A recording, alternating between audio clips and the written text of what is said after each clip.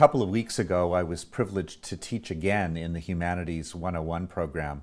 I'm always amazed at the commitment of the people in that program and their incredible desire to learn. I was teaching about human rights, and the questions are always really provocative. Questions around housing rights, around homelessness, questions around inequality.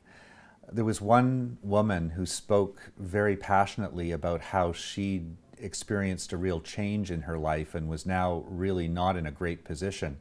She said something that really stuck with me.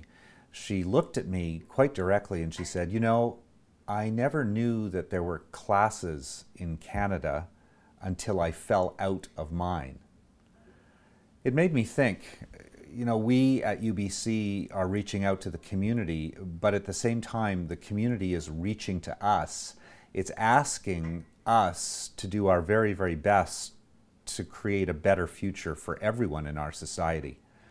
I think that's what I learned in teaching Humanities 101.